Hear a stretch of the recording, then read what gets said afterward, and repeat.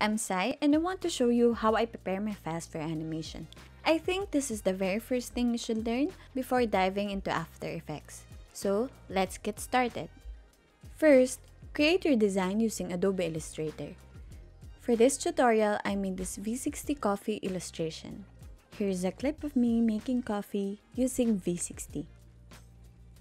Anyway, I'm just showing you a time-lapse of how I created this.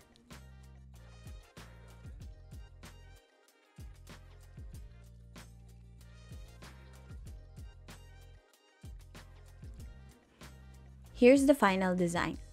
To prepare your files for animation, you have to think about what elements you want to animate and group them together. So for this scene, I'll group together the V60, carafe, and lastly the coffee. Select your shape layers and just press Command or Ctrl G on your keyboard to group them. Once you've done that, go to the Layer panel, click the menu on the upper right side, and select Release to Layer Sequence.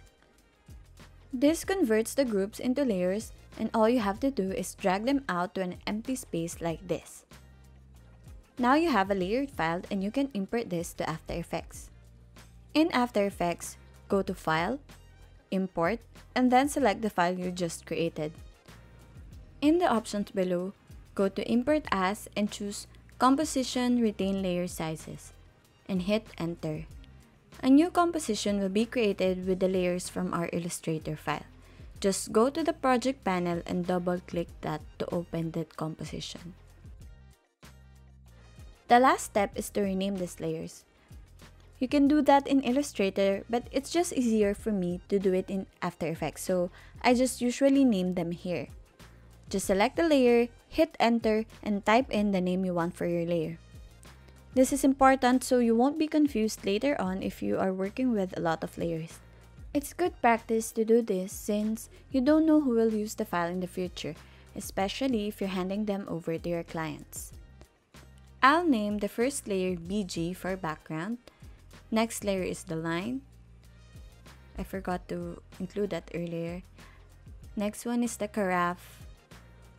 Type in coffee, and last is the V60.